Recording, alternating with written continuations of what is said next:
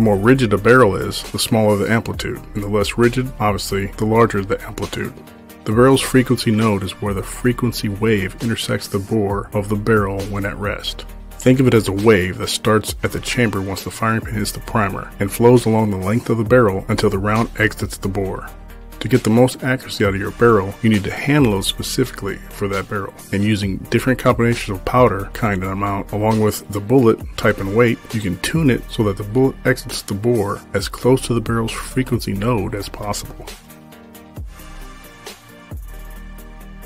So taking rigidity into account, if a barrel is super rigid, even if the bullet doesn't exit the bore at a frequency node, you should get a tighter groove. And this is how composite barrels attain their accuracy.